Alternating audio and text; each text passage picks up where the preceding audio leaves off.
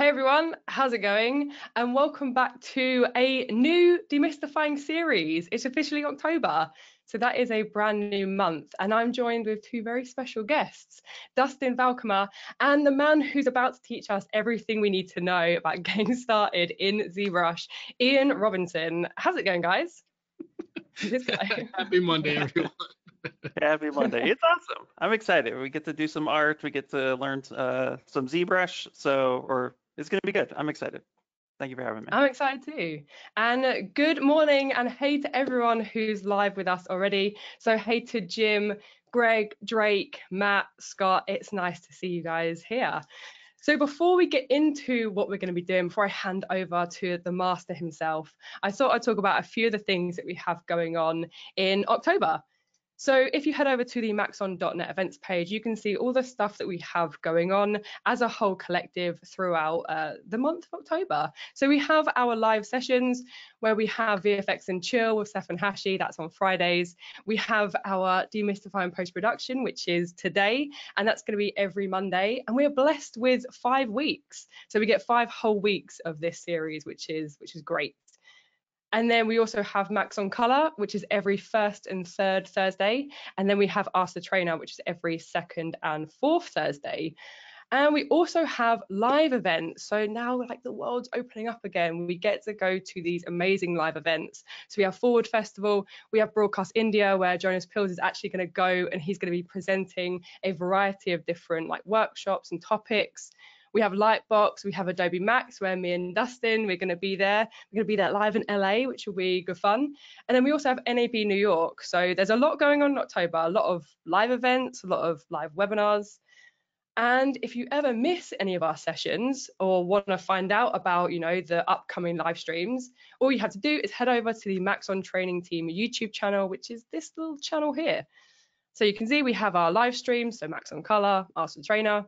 Then we also have our recent uploads and then all of the other sessions that we do. And each of those are put into their own series playlist. So for example, Demystifying post-production, if you ever want to catch up on any of that, just head over to that playlist and everything's timestamped thanks to Dr. Sassy as well. So thank you so much for doing that, Sassy. We really appreciate it.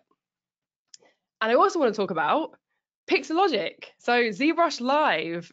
So Ian, you can probably tell us a little bit more about that, but I know you guys have amazing artists who live stream a couple of times a day, right? Not even just once a day.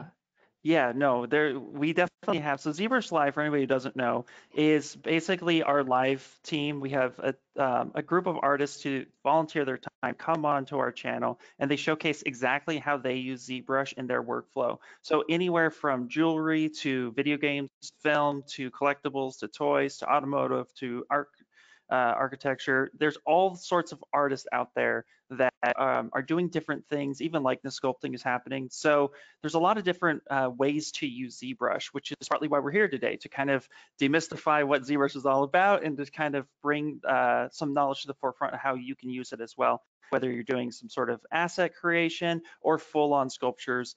Either way, ZBrush can fit into that pipeline. And these artists come on and they chase, like Ellie was saying, easily like a few times a day, every single day. I think it's rare that our channel doesn't go live. We just have that many artists that want to come on and share their knowledge. So ZBrush Live is really good for that. It's also a great source for you to kind of ask these artists directly how they do something, why they do the things that they do. And each artist will have their own different answer depending on what they're actually working for. Some of us, like myself, I come from toys as a background and 3D printing. So I don't care about geometry much at all. Like if it's beautiful, great. If it's really messy, that's fine, as long as my sculpture looks good and at the end of the day I can manufacture it. I don't really care. Whereas there are some that are like, oh, we do full video game and film pipelines, so we need clean UVs. We need to make sure that our geometry looks nice. So whatever method you're actually trying to look for, this is what we can do, and this is what ZBrush Live can also help with. So we have ZBrush Live, and I definitely recommend checking them out. Cool, thanks Ian. Yeah. So finally, before we hand over to you and get into what we're actually going to be covering over this month. Inside of GoToWebinar, there is a handout section for you all, and we like to say thank you for you being part of these live sessions by giving away a free t-shirt. And so you can access it's like a different merch store link, it's like a secret one, not the main one, and you can find that on there. And then the password is spooky sculpts, because we like to keep it on theme, and it is Halloween month. So also on there is the project files link. So Ian's been kind enough to supply us with the ZBrush files for the assets that we're going to be creating, not to give too much away, as well as the 2 other links that we've just taken a look at, for example, events and the YouTube channel. And this is like the Dropbox link, and already there is a little something on there. So Ian, you kind of have been like the mastermind behind this whole series, right? This is sort of like been on you. So do you want to tell everyone a little bit about what we're going to be sort of covering over this whole series, and then maybe a little bit about this like first week? Absolutely. Can I share my screen and I can I'll show a breakdown. Of course. Let me. Awesome, cool. Yeah, no, cool. I've thrown it over to you. I've hit play. Everybody can see. Can we see me using ZBrush? Yes. That's working perfect. Yeah. Okay, great. So, yeah, as I was saying, mastermind. Basically, what I was trying to do was come up with a project that would actually look more complex than it actually is, and allow anyone from complete beginner to intermediate, even advanced, the ability to follow along and maybe discover some things about ZBrush that maybe you haven't been using or that you didn't know quite existed. The idea behind it, again, was to include a little bit of everything from hard surface to grabbing assets within ZBrush, and to also to kind of just create our own asset really, really quickly. With today, I want to do a crash course of just starting in ZBrush, and then at the end, we'll end up with one of these little pumpkins here as a nice way to really just kind of get your hands sculpting with something that everybody's pretty much familiar with. And that's actually one of the biggest tips I can give before we do anything else within ZBrush. If you want to sculpt something or you want to get into sculpting something using ZBrush, just look around the house and grab something that is very familiar to you, that you know how it looks and feels. And that's going to help you identify a little bit more on how to create something quickly. Because again, if you've seen it a lot, then it's easy to replicate, especially if you know it. So that's why we're starting off with a pumpkin. Plus, it'll also give us some time to move around and flow within ZBrush. So again, we're going to be doing some asset creations like this zombie hand here. This was actually just an asset that I pulled within ZBrush that we'll get to in a minute, and then used a really simple trick to get this kind of grittiness and kind of fleshy deterioration. It's Halloween, so you know it's going to be good. But yeah, so I thought, again, let's keep it simple, keep it nice and neat, but again, something you could be proud of, and even something that we can 3D print, which I will be prepping this current file for 3D printing. So yeah, probably be a newsletter drop, just FYI. So I would say, should we just get into it? Should we start? Yeah, let's get into it. Also, to everyone who's watching live, ask as many questions as you want. Like we have Ian here, we have the ZBrush expert, we also have myself and Dustin if they're related to, you know, C4D or Redshift or kind of like importing or anything. We want to keep it as interactive as we can. So your questions will be helping anyone who is on this live and watching this later on. So we'll try and answer as many as we can live. Absolutely. And also too, just a quick note, we will be getting into GoZ at some point during these 5 weeks. So I'd just like to make note that if you are coming from Cinema 4D or you have Cinema 4D and you want to bounce back and forth using our GoZ tool, you'll want to install that on the Cinema 4D side.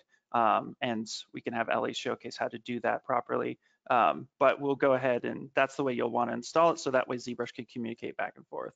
So let's go ahead and get into it. So you don't know ZBrush, or you might know ZBrush a little bit. I'm gonna go ahead and turn my camera off here. Boop. Get the full screen happening. So we're gonna go in with the start that we don't know ZBrush at all. And I wanna show you how quickly and effectively you could start using ZBrush today, because it might seem just a little bit daunting moving everything around. So at the very beginning, so I'm gonna clear it off as if we just launched ZBrush for the first time. And if you just launched ZBrush for the first time, This is very much what you're going to see in the beginning. You're going to see this pop up, which is actually our homepage that notifies all the events that we're doing or that are coming up very, very soon. Like we can see here, I have an event on the bottom right that is actually covering an image breakdown that happens tomorrow, where we bring on an artist and we talk to them about the image and sculpt that they've produced. And then of course the Demystify series and some other events. So when you get to this screen, you can go ahead and just hit the X button to close that down. And then you're left with this. So the way I like to teach starting in ZBrush really quickly is this banner up here at the top is called our Lightbox. And inside of it holds assets and projects and things that you can access quickly to get started. And we're gonna pay attention to this one right here that is called the default project. And the reason why is because it's gonna set us up for success. So if we double click that, it's going to pop up with a little message saying, you're going to close the current project. Do you want to save? We didn't do anything, so the answer is no. And we're going to go ahead and open up a brand new project. And as you can see here, we actually have a sphere right out the gate, and it has symmetry turned on because we could see where our brush is with a big circle. And then on the other side, we have a little dot that indicates that we are working symmetrically. So this is immediately probably the best way to get started. And I would like to then move from how do we navigate within ZBrush. So it's very, very crucial that if you get into ZBrush full time, that you want to move away from using a mouse and using a pen pressure of some sort. I recommend like a very inexpensive XP pen or a Wacom tablet. Doesn't have to be a big Cintiq or anything like that. Just something that's manageable and affordable. And the reason why is because ZBrush uses pen pressure sensitivity.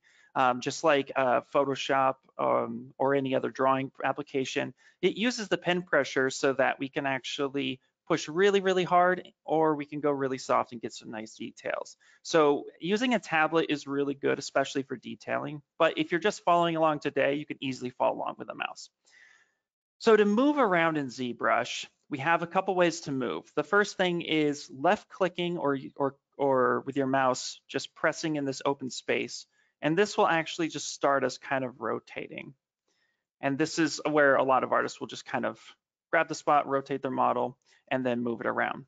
To actually do a pan, to kind of pan your model around, you can actually press and hold Alt or Option on the keyboard if you're Windows or Mac, and then you click in the empty space, and while you're holding Alt, you can actually pan your model around. And then to zoom in and out, since we're already holding Alt and left clicking in this empty space, to zoom in and out, we just let go of Alt, and this zooms in and out. Now, if in the beginning, this feels a little weird, what you can do is over on the right-hand side, we have a move button that we could just click and move once, move our pan our model around. We have our zoom button, and we also have our rotate button. So these are a few different ways you can go ahead and get started. I really recommend trying, to get used to pressing and holding Alt to pan, letting go of Alt to zoom in and out, or just rotating, because this will be a lot quicker when you start working within ZBrush. But that's how you would go ahead and start navigating around. Now, to access our brushes, what we're going to be doing is actually coming up to the left-hand side where it says brush and clicking this one time. And now these are, I would say, like 60% of the brushes that ZBrush ships with. ZBrush ships with a lot of brushes, and that's because the idea here is that you can make pretty much anything you want in ZBrush, and we pretty much have a brush for you to do whatever it is you're trying to create. So you have a lot of different options, but a lot of artists will start with some simple ones like the move brush. And so what you might notice with the brush palette is at the very top, there are letters. So we have B, C, D, all the way, the whole alphabet. And the reason why is when you hit B for brush, or you come over here and click this one time, we can actually use hotkey shortcuts to start organizing or weaning out the brushes we don't want. So for example, if we want the move brush, then we would go ahead and hit M for move, and then we can isolate where that move brush is. You'll also notice that there are little orange letters that appear next to that brush, and that is the hotkey shortcut for that brush specifically. So a lot of times when you hear me teaching on ZBrush Live, which I stream every Wednesdays from 10 a.m. to noon Pacific Standard Time, I'll say things like, oh, we want the clay buildup. So I'll go B for brush, C for clay, and B for clay buildup. And now I have the clay buildup brush. And this is just the way that artists can move very, very quickly to grab a brush that they need and that they know. So that's the simple version of our brushes. I definitely recommend, especially if you're brand new to ZBrush and you got to this far, just go ahead and try some different brushes. Like, oh, what does the chisel brush do? Oh, that's kind of cool. It kind of just like grinds that up a little bit. Control Z or Command Command Z on Mac will actually do a history back, and Control Shift Z or Command Shift Z should go for Mac will go forward. So you have Control Z options, and you'll see that little timeline up here as well, where you see this orange little dot. So you can slide this bar around if you want to go back that way too. But you just come in here and try some brushes, try the clay buildup brush, which is BCB, and then just see what this looks like. The move brush, which is B, and then M for move, and then V, and then, you know, kind of pick and move things around. So this is the brush indicator. Now there are two other brushes I haven't gone over, and don't worry about trying to memorize all this now, because there is a lot of little things that you'll pick up on as we make this project. And like I said, we're going to be making a pumpkin here in a minute. So we'll be using a lot of these features, but with this, I figured best to give a nice little crash course. So the other two brushes that we're going to be playing with, if we hold Control, now if we look up here at the top left-hand side, where the brush palette is, and I press and hold Control, you'll see here I now have a mask pen brush. And Control is our shortcut to isolate out of all these brushes.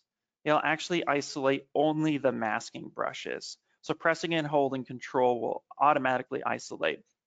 And while you're holding Control, you can see here, I can actually come in and paint a mask. And this is good because let's say I want to protect a certain area, and I'm sculpting with the standard brush, which is B, S, and then T. And I want to actually protect this area. Now I can actually come through here and mask that area off, and it's going to protect that. So I don't have to worry so much about disrupting any of that geometry that I've built up. And then likewise, let's say I actually mask the section off, but that's the area I want to sculpt. If I press and hold Control and tap one time in the empty space, that actually inverts the mask. But you can also find that on this right-hand side menu under masking, and there is an inverse button. And so you could press that as well. But it's just much easier to hold Control and press one time. And then you could come in and start sculpting in this area. So again, don't worry too much if I'm going too quick, because again, we'll be able to do a lot of this stuff as we're getting started. And then the last brush is the smooth brush, which I think is the most used brush, but I try to sway people from not using it so much. And that is pressing and holding Shift. And the reason for that is because smooth, if we press and hold Shift and then we start smoothing, it's going to completely just like pretty much wreck everything we have. It just smooths it down exactly as it says. Smoothing can happen very, very quickly, so be careful with it, but don't worry, at the very top, we have some sliders here, and we have an intensity slider. And if I press and hold Shift, you'll notice that the intensity is at 100%. So we can actually bring that slider down, and it will smooth not as aggressively as when it was at 100%, which was smoothing very fast. So these are the basic controls. I definitely recommend to kind of play with it a little bit, just like any other program, just getting used to what ZBrush is and how you can actually utilize it. It's about learning the tool and then from there trying to make something. So this will get you pretty started, and I definitely recommend coming in and just starting to play a little bit. So do we have any questions so far? I don't want to go too far too quickly, just in case. Yeah, we do. So Rose was wondering, is there like a direct resource for these shortcuts? Is there like a document anywhere, or? Yes, there is actually, and I can pull that up real quick. Boop, boop, boop, boop. I should have had that ready. That's my fault. So let's see. So boop, boop, boop. Let me pull that up, but there is absolutely. I like that this comes with sound effects, by the way. That is the rules. That is absolutely. That's just how I roll. Okay, I'm gonna go ahead and get that link, and I'm gonna put it in the chat. So let's see here. Hopefully this is the right chat. Let me know if that came through. But that will Cool. Yeah, I can definitely, see that. cool. So yeah, Perfect. there's Thanks. a lot of stuff in there. I think there's also a PDF in there somewhere that you can download as well. But yeah, definitely skim through there. But I will say that like it's much easier to try it a few times and then muscle memory. If you look at most people's who use ZBrush, if you look at their Alt key, it's pretty much doesn't read Alt anymore. That's how often we use Alt. I will say, based on that point, though, if this is probably the second most important thing, and that you could probably remember if you take anything away from today, is that the control button does one more thing other than mask stuff, and that is it actually provides solid information. So if you're coming through a menu, for example, like geometry, and you're hovering over ZRemesher, and you're like, what does this actually do? If you press and hold control, it actually will pop up a short description of what that does. And this is built into every feature within ZBrush. So if I go to Edge Loop, now if I do it over a menu, it's not going to work because the menu isn't the feature. But if I hover over Edge Loop, it's going to tell me and sometimes show me a little graph of exactly what it does. And this will be important too, because ZBrush is all about exploring your artistic creativity. And if you're not sure what something does, we were like, well, let's find a way to go ahead and let you know. And so pressing and holding control over any button or any feature will pretty much give you all the information of exactly what it does. So That definitely is take so that one. cool. That is Yeah. such a great feature. It's kind of it's like a quicker version of like C4D's show help menu. Yeah, it's really cool. We really like it. And we're also like, we're always trying to think of ways to make that a little bit more easier as well. But yeah, it's probably the best thing you can do to just like, what does this actually do? It's like, oh, here's my MatCat material. So it'll explain what that material is. And then if you open up that menu, and we'll get into that a little bit. I don't want to like blow too many minds too fast. Yeah, we did have another quick question, if that's cool. Perfect. Yeah, So absolutely. Bring from it. cool. So from Dave, he's got the file open that you supplied on the Dropbox, but he's asking how do I create like a new file or like a new scene to get started in with this sphere? Perfect. Great question. So I'm going to go ahead, and as you see here, I have a whole new scene that we started just as like what would happen. So we're actually going to replicate, it was Dave, right? We're going to replicate Yeah. your question right now. So I went ahead and loaded this tool in, and now we have this, but you want to create a whole new scene. So the easiest way to do that is right up here at the very, in this little tool palette area. I call this my subtool palette. Think of this as fresh canvases. So when you load in a scene, you're loading in a brand new canvas that you then are able to manipulate what was already started. But if you want to start a new one, notice here we have some primitives. We have a star, we have a cylinder, and right now, because of how I loaded this scene, I have a sphere. But I also have the simple brush. So the easiest way to start a new scene is to click the simple brush one time, and it's just going to say that our current active tool is already in edit mode. Do you want to switch? It's going to knock it out of edit mode. So if you say switch, then we went ahead and we're left with just seeing a stamp of our scene, but we can't really manipulate it. So we're going to want to go ahead and press Control N, which will clear our canvas. And I'll go ahead and get into that a little bit more in a second. And then if you click the simple brush one more time, notice that it's much bigger on my screen than it was over here. And that's because now we can click this and drag in a new primitive. So let's start with a cube just to be different. And we're gonna drag this out by left clicking in the scene one time and dragging that out. Now we can drag out multiple options. And if you accidentally do this, just go ahead and press Control N just to clear that, because ZBrush has this thing called 2.5 painting mode. It's actually the foundation which ZBrush was built on. It started out as a painting program and quickly turned to a 3D modeling program when there was a lot of control functions for 3D already built in. So that's the mode in which you typically start out. So you would just drag out that cube, and then we're going to come on up to the very top and see that we have an edit button. We also notice that under the edit object, there's a letter next to it, T. That's the hotkey shortcut. So if I click T, that's going to send it into edit mode. And then from here, I'm going to go all the way over to the right-hand side under the tool palette, and we're going to make Polymesh 3D. And if I click this one time, now my new scene has generated that is sculptable. So that's how you would load up a new scene. And if you Perfect. start Thanks. ZBrush, yeah, and I'll expand one more thing too. If you start ZBrush from scratch, like brand new, like kind of how we had done it before. So let me go ahead and just clear this real fast. So let's say we just started ZBrush for the first time. This is where we're at again with the home page. We close this down. Instead of hitting that default project, that's how you can load in your project the other way. You just come over, grab one of your primitives or that simple brush, drag it out, press T for edit, make polymesh 3D, and that'll make it for sculpting.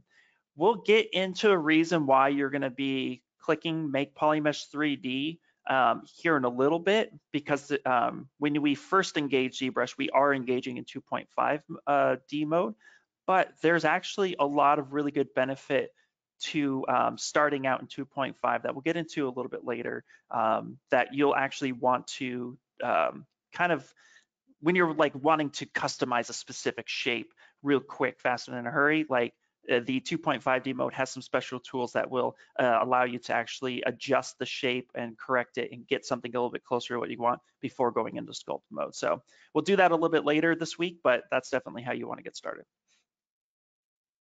Cool. Thanks, Ian. Just really quickly. Oh, wait, don't worry. I was about to ask Drake's question, but he's saying, never mind, he's sorted it. So yeah, Perfect. never mind. Awesome, awesome. So based on the time, let's make a pumpkin together. And again, this is perfect for everybody. So we're gonna go ahead and get started. Actually, sorry, real quick.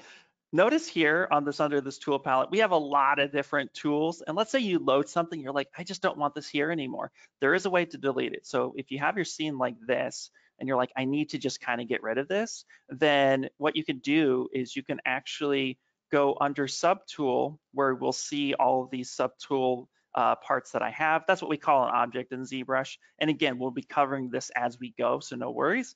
But if you hover down, there is a delete all. And if you just don't want the scene up here in your little canvas area, just go ahead and say delete all and then say okay. And it's gonna remove that from the top. So it's no longer there. And we can do this with pretty much anything. We could just come on up and say, yeah, we don't want these anymore. There's just way too much. If it doesn't fully delete it, it was probably one of the start files it actually came with. And then, you know, we just, yeah, it's just not there. So we don't really worry about it. But if you loaded it in for the first time, that's a great way to go ahead and delete it. So let's start making a pumpkin, and we're gonna do it from a sphere. So it doesn't matter if you have your cube and you follow along, or if you have a sphere, or you wanna bring in something brand new, or even come and click this default project. Doesn't matter how you started, but I'm just gonna double click the default project just so we have a complete clear canvas and starting fresh. So I'm gonna double click that. The way I brought that lightbox up, by the way, was either hitting this button here or hitting comma key on the keyboard as the hotcut shortcut key. You're gonna want to use hotkeys a lot in ZBrush, but like I said, you'll get comfortable with them. So to make a pumpkin is actually really fun. So however shape, size, doesn't matter. We're gonna go ahead and start introducing a couple tools. So the first tool we're gonna introduce is actually the move brush. So again, we're gonna hit B for brush, M for move, and V for the move brush. And if that hotkey shortcut is a little different for you, just again, when you hit M, just kind of refer back to the letter that was next to that actual brush, which should be V. And what we're gonna do is we have symmetry turned on. So if we just go ahead and just start grabbing, you'll notice that we're only grabbing two sides because symmetry is automatically turned on. But for a pumpkin, we actually want to grab more than the two sides. We wanna grab everything. So there is a feature which is radial symmetry, which is huge in ZBrush. And so at the very top, you might notice all these different menus. And the menu we're gonna be focusing on today is actually transform. And the reason why I'm introducing this is because symmetry is the biggest thing that we use the most in ZBrush, and there are different ways to utilize it. And so in ZBrush, we actually have X axis, which is left to right, And then we have Z axis, which is front to back. And we have our Y axis that's up and down. So a little bit different than some other 3D programs that you might be familiar with. So with that in mind, we're going to go ahead and go into transform. And I would like to have at least 8 different radial symmetry spots to go ahead and make my simple lines with ZBrush. And I would also like to be able to move around equally. So this will be the first time that we're going to be activating symmetry, and I'm modifying a little bit, but it'll be fun. So we're going to go ahead and click the Y axis. And don't worry if if you don't remember this, because sometimes, like I'd say for the first couple years of everything, like I'll come in here, I'll be like, okay, is it Y axis? Is it Z axis? Like, which one is it? Sometimes you may not remember, and that's okay, because ZBrush will quickly tell you very fast. It's like, oh, all right, I have the Z on, and that's not looking exactly the way I want it. So I want to make sure I come in here and turn on Y. You can have all of them on, which this just looks like craziness, right? You're just like, wee. But honestly, like, you know, you can have them all on, or you can turn only the one that you want, which is Y. And you can see here, we're now being able to move multiple sides at the same time. So we're turning on the Y symmetry, and I'm turning on this button called radial, the radial count. And you can adjust that radial count. You can either have a couple or you can have a lot, completely up to you. But as you can see here, this can allow for some really cool shapes out the gate. And so this is how we're going to be shaping our pumpkin. And again, ZBrush is, the idea of the program is to do things very quickly but effectively. So we're going to come on up to transform, and we're going to say, let's start with something like around 8. Now, if you notice here as I'm sliding, you'll actually notice that it actually kind of highlights in red. And this is because if you're sliding, but you're like, I really just want 10, you can actually type that in with your keyboard and hit enter, and then you can get 10. So it's up to you. You can either slide and get close to, or you can type it in and get about. And now here, I'm going to go ahead and just start shaping my pumpkin. So I'm going to go ahead and just start grabbing this a little bit. For a bigger brush size, if you press and hold S, it's actually going to allow us to quickly adjust our brush size. So we can come through and just start kind of shaping our pumpkin a little bit. And I think we're going to do with a nice little kind of thick pumpkin. Get the base going, just kind of round it up a bit. And that's good enough. We're not going to go super, super crazy, but what we will do is we'll create a little spot for the stem. So at the very top here, I'm going to just adjust it. We're going to go ahead and just start kind of pushing this in just a bit, just so we can have a spot for our stem at the top.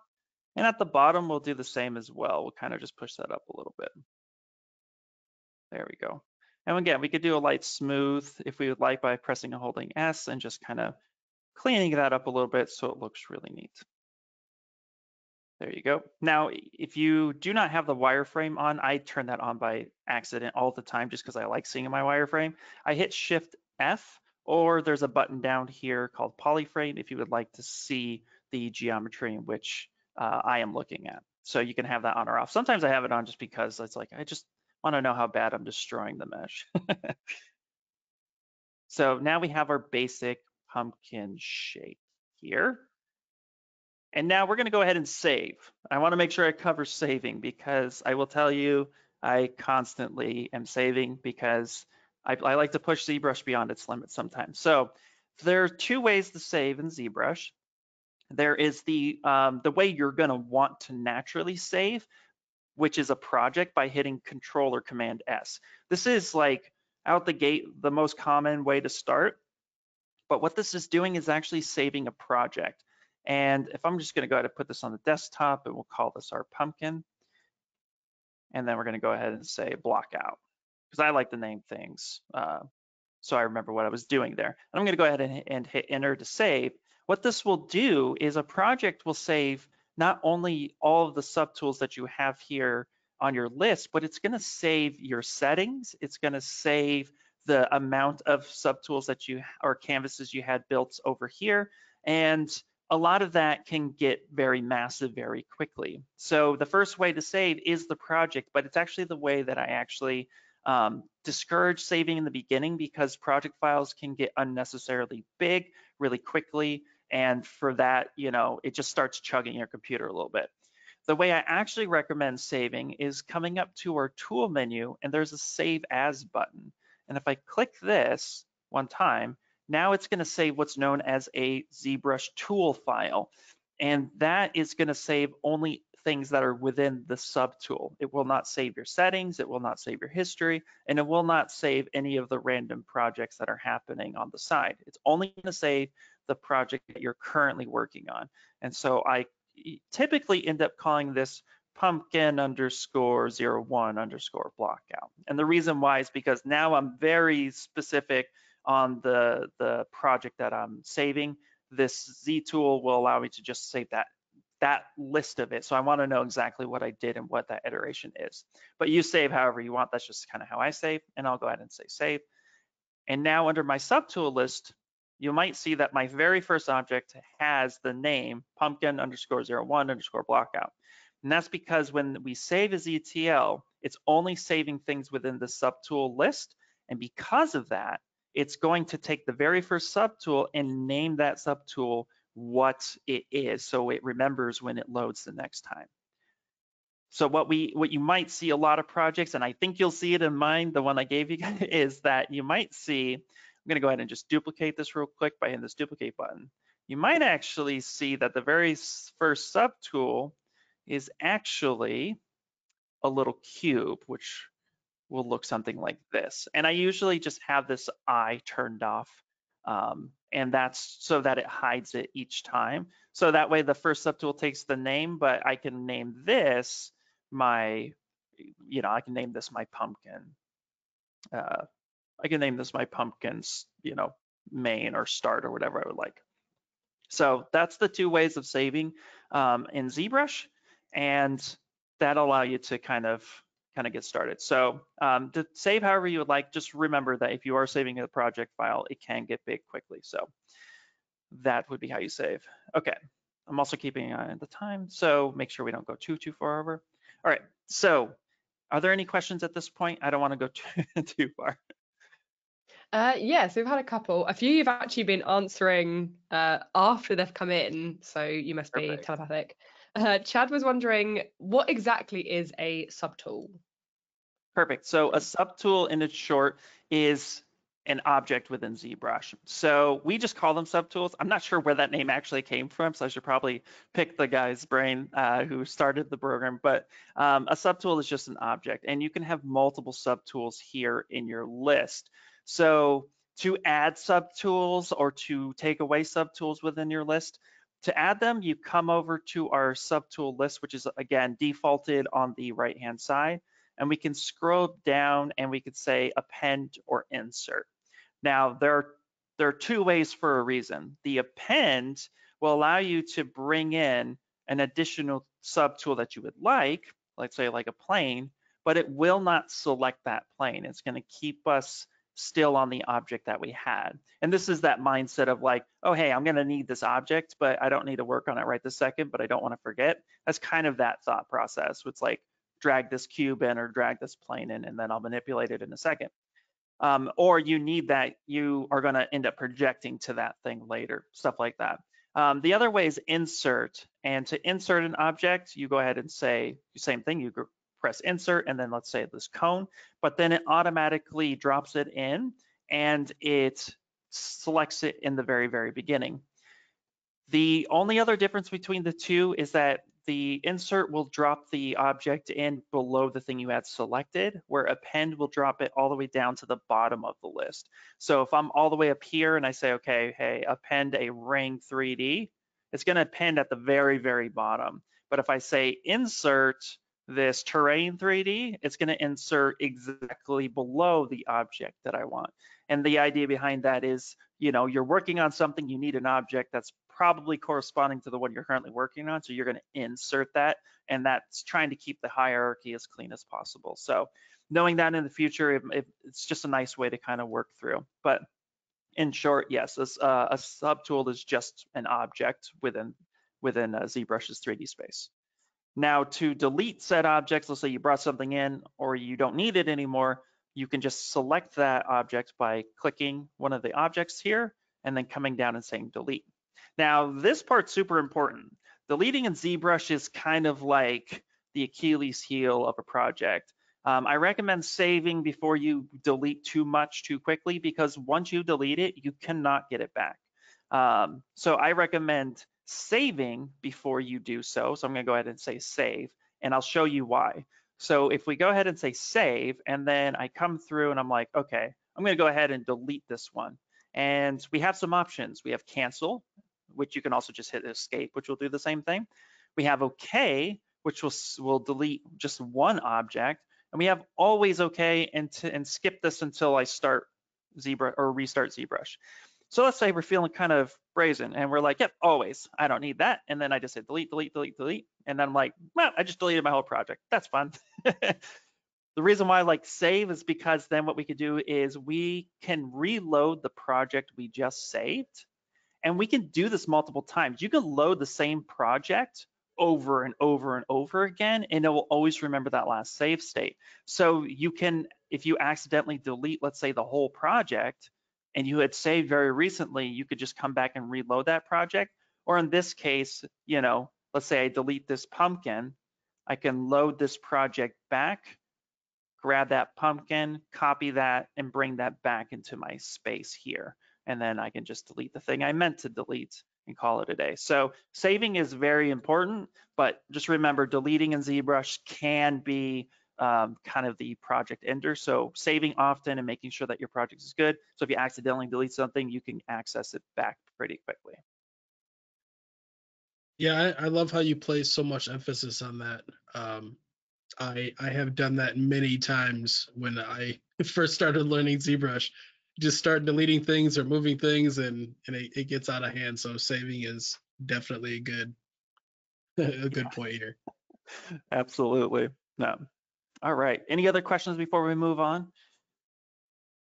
No, I think we're all good. You can carry on. Sweet. Awesome. All right, we're gonna make the rest of our pumpkin, which is gonna be really cool. So I've been talking a lot, but we're gonna get there, I promise. Okay, so with our subtool here selected, notice we still have radial symmetry turned on. You can see all these dots here. And so we're gonna introduce a new tool, and that is gonna be the Damien standard, or some refer to it as the DAM standard. If you hear Damien standard or DAM standard, actually a little fun fact, the guy who made it, his name is Damien, so that's why it's called DAM standard or Damien standard. So random fun fact, history.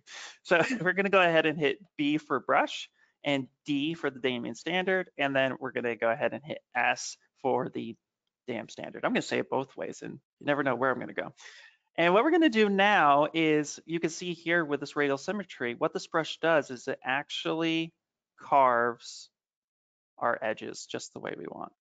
And you can see here, we already are coming through, just rotate around, and we have our base pumpkin shape.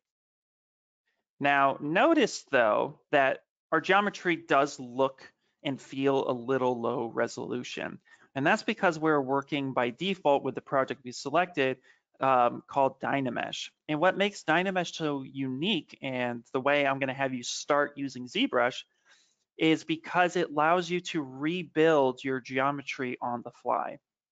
So if we close our subtool menu, so by opening a menu, we click it one time. To close it, we click it again.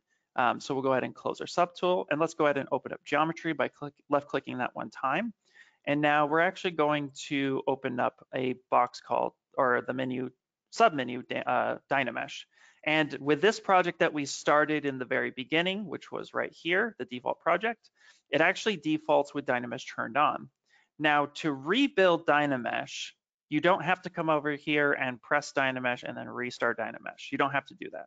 All you have to do is press and hold Control and start to swipe your masking tool in the complete open space, and then let go, and it will rebuild on the fly. Now, if nothing changes or the button is turned off, you'll have to go ahead and turn that back on. But you can see here by swiping, it will rebuild that geometry. Now, it will rebuild that geometry based on the resolution of the viewport, which is determined by the size of the objects within the viewport. So what we can do is we can actually, underneath Dynamesh, we can now have a resolution slider.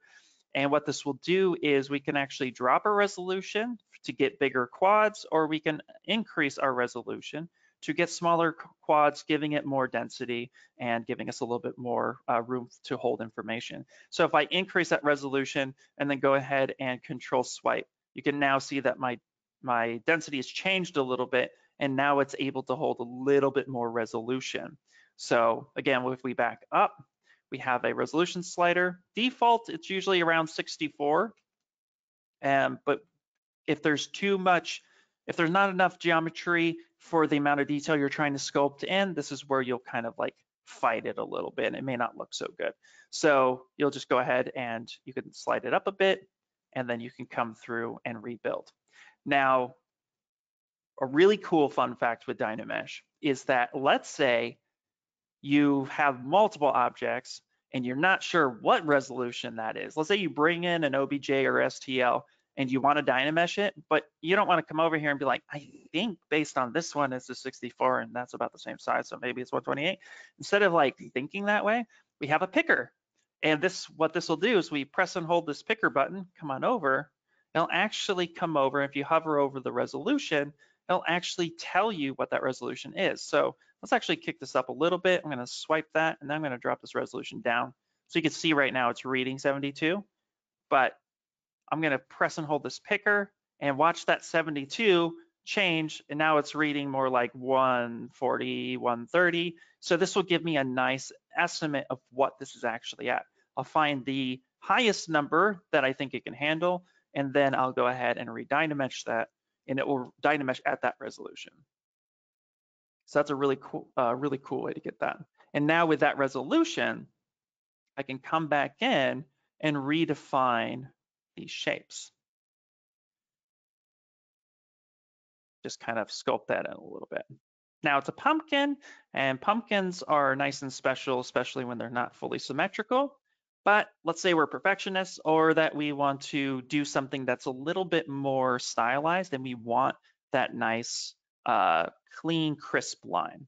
So I'm going to back it up and introduce this thing called lazy mouse. So let's go ahead and Control Z or slider back in time until we get something like this, our original shape. There we go. So going backwards, and then I'm going to go ahead and actually grab the Dynamesh. Because I did the picker, I know that I can increase the resolution to be more like 152. And now I'm going to introduce the lazy mouse by coming up to our next menu, which is stroke, lazy mouse. And a lot of brushes have it default turned on, but it's at a lazy radius, which is the one we're going to be focusing on today, of 1, which basically means it's on, but it's not really on. It's there, but it's not doing anything. So we actually can slide that number up, which is the only thing we really need to touch right now. Later, we can go over what lazy step, lazy smooth, and lazy snap do. But for now, we're just going to focus on lazy radius. And what this will do is we'll go really extreme for this demonstration. But what this will do is provide us with a really long red tail. And then we can start dragging this out. And this will allow us to get really clean lines. This also brings in a really cool feature, which is when you start dragging this out, before you start sculpting, if you press and hold Shift, you can drag out a straight line at any degree. So like this is 9 degrees, 32, 33, and let go of Shift, and you can actually get a really sharp straight line. So here, I could do something like this where I start here and I can either drag that Shift out and cut it, or I can just come through and just use my nice, smooth, steady hand and drag that on out.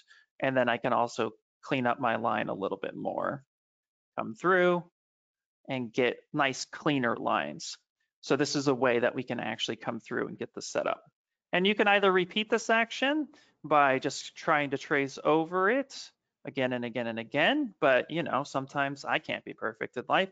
So I'm going to introduce one more really cool feature, which is the adjust last slider, which is right up here at the top. And what the adjust last will do is that it will adjust the very last thing that you did on your sculpt, or any point in time in which you've saved a history state. And this is really cool because a lot of times we're going to be doing Control Z a lot within ZBrush, especially if we make a mistake. You draw a line, make a mistake, draw a line, make a mistake, right?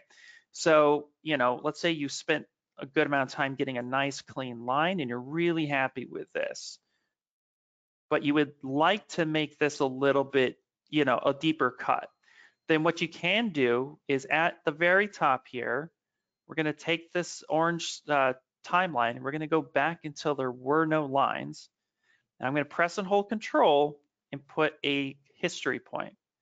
And then I'm going to drag this forward and come back to our current state. And now watch what happens with all of these lines when I do this adjust last, is that it's actually going to be pushing these in, giving me more detail with the lines I already created. And this is how ZBrush just will really let us shine in our creative process. And now what we're going to do is re-Dynamesh that so that we have something kind of cool. And now we're ready to move on to our stem. Now I'm going to kind of push through this just a little bit because I notice we are going to be running out of some time here and I want to make sure we build a full pumpkin. So we're going to insert another sphere. So I'm going to go ahead and insert our sphere here. And now I'm going to introduce the gizmo tool for you. So at the very top, we have draw, move, scale, and rotate. We also have W, E, or R to select scale, move, or rotate. But for this gizmo, this actually does all three at the exact same time. So if you just hit W, which you'll hear me say a lot, I can then be presented with this gizmo where I can drag the arrows, move it up. I can take this orange little, or sorry, this yellow little square and scale this down. I can squeeze this in. I can hold Alt and squeeze in the opposite direction. I can take these little white little arrows and pan that around wherever I would like in space. But for what we're going to do now, I'm going to go ahead and just take this and put this right in the center. I'm going to kind of squish that down just a little bit, and that's going to give me a spot for my stem. And now I'm going to introduce a really fun brush that I love so much. It's near and dear to my heart, and it is the snake hook brush. So I'm going to hit B for brush, S for snake, and H for hook. And it's going to give me a little warning message. All that warning message is telling me that this brush works better with Sculpt Pro. There's no time to go over that this time, so we're just going to say okay and ignore that. But we will cover that very soon. And what we're going to do now is I'm just going to go ahead with a decent brush size. I'm just going to go ahead and pull this geometry out so it looks a little bit like a stem. I'm just going to modify that. Now, what the snake hook does that the move brush doesn't is that it allows us to freely kind of snake hook that geometry around. Now, it can get really messy quickly, but what's fun about this is that we can just kind of move a lot of mesh very, very fast and get a decent shape. And then from here, we can come through, go to our menu geometry, Dynamesh, and we can Dynamesh that. Now notice how my Dynamesh is not as clean as my original mesh. So let's Control Z, go to our picker, find a resolution. So this is actually at 216, turn on Dynamesh, and that looks a little bit better. And now we can go ahead and modify this. And if we would like to do a little neat thing where it looks like the stem is coming out of the pumpkin on all these intersecting parts, we can come back up to our transform, turn on active symmetry, turn on the y-axis with radial symmetry, and we can actually quickly and effectively push this in and get what we would like. And then we can turn off symmetry by hitting X on the keyboard, and we can kind of fine tune this a little bit and give it a little bit of asymmetrical feel, or add in a couple other ones if we would like. And then Dynamesh it, and now we have a stem to a pumpkin. And we can finesse this all day long if we would like, but this is a nice little fun way to do that. Let's smooth that down a bit. Beautiful. All right. Okay, and let's see, any other questions so far? Yeah, so just quickly, that final brush, was it BSH for the snake hook brush? Yep. So B and then S for snake and then H for hook. And there it is. Yep. Cool. I had a quick question actually. So Yeah. when you got that second sphere and you used your move, scale, and rotate to kind of like squish it down, could you do the exact same thing on any of the geometry? So on the pumpkin, for example, could you select that as an object and then like squish that down as well? Absolutely. So I can turn on this pumpkin and I can squish it. Oh, Absolutely. perfect. If you have symmetry turned on, that's radial symmetry. Let me turn that off and go back to regular symmetry. Turn off radial. There we go. If we have symmetry turned on, sometimes what this will do is actually allow you to manipulate the mesh equally with symmetry as well. So if you have symmetry turned on, you start moving something, you'll get some fun shapes like this. And just as a like kind of neat little teaser for future Gizmo videos, we have a few different things here at the top. We have a home button where this will actually send the object from its current point home. ZBrush's home is always floating. It's not like Cinema 4D where there's a specific point. Correct me if I'm wrong. There's a specific point in space where thing is considered home. In ZBrush, home is where the subtool's at. But there is a basic space where everything will try to snap to. But your home position can vary depending on where the object is residing and the shape of the object. So if you have an asymmetrical shape, while there is a spot in time where you go ahead and say home, it's going to snap to that position. But let's say the gizmo is over here and then you say home, right? Well, it's homing based on the gizmo's location to the subtool. So it's kind of throwing it in a weird space. So you'll always want to make sure that your subtool is, or that your gizmo is as centered to the subtool as possible, and then send that home. There are other ways that we can do as well, but that's one of the neat little things with the gizmo. We have an icon, like an unmasked mesh center space, which again, what that will do is kind of center the gizmo to a specific spot within that subtool. So if I over here, hit that, and that'll recenter the gizmo to the subtool. We have a kind of unlock, sorry, where the lock icon, sorry, that's the one I'm trying to hover over. This unlock will actually allow you to move the gizmo without moving the subtool. So we can go ahead and actually lock that, and now that's moved here. And then the other important one, which is really, really cool, is actually the cog or the customize. This actually has a lot of neat features that we can cover in the future that will allow us to actually do some really fun creative shapes. Like, let's say, like we want to bend this a little bit. So the gizmo has a lot more options. It's not just a thing that you could rotate, scale, and pivot. So we definitely have some stuff in there that will be good. And we'll cover a lot more of the gizmo itself in future videos. Cool. Wow. I know. I know that was a lot. I'm sure that was a lot, but welcome to ZBrush. Yeah, it was. I mean, it is a lot when you're first stepping into a new software, but you definitely crushed it on a very quick 1 hour introduction to anything. Holy cow. Yeah. Yeah, and based on a lot of the comments, people are saying that they've never seen or had like a more clear and concise explanation. Like Drake was saying, he's been fully following along. Everything makes total sense. So a lot of, mind blown, loving this. A lot of really great comments. And I'd agree. Like for me, I'm learning along like with everyone here. And yeah, I thought that was a really great hour, and I'm excited for the rest of the series for sure. Awesome. Well, I will say everybody who's playing with ZBrush right now, make sure that you kind of take this week to play with it a little bit more, go over this again and again a few times, because as we go deeper with ZBrush, it might seem more complicated the first couple times you start kind of going over it, but once you do it a few times, it's going to make a lot more sense, and then you'll get a lot more comfortable. ZBrush is definitely the pinnacle tool of the 80-20 rule. 80% of my work can be done with only 20%. You don't have to learn every menu and every facet within ZBrush. You just have to know what the tools do and then use those to your advantage, because you're the artist, you're the creator, you're in control of this program.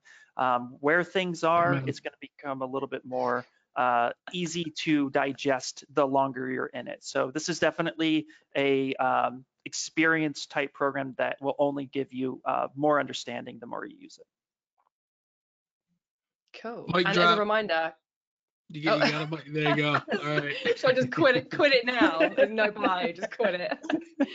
I'm just going to say Awesome. as a quick reminder, because I think Maurice was asking, yes, this has been recorded, and yes, it will be uploaded onto the Maxon Training Team YouTube channel, so everyone can go back and rewatch this amazing hour that I agree has gone so fast. Yeah. But yeah, looking forward to Yeah, more as Aaron is. that was the fastest hour we've had in a long time. That was very good. Yes. Awesome. Well, again, Also, yeah. like for everyone who has Maxon 1, you already have ZBrush. So get sculpting. We want to see these kind of like pumpkins. Like if you can follow along with this series, I know I'm going to be doing it, and I don't mind. I will gladly show my embarrassing sculpts of this next week, and we can all have a good laugh at me. I do not mind that.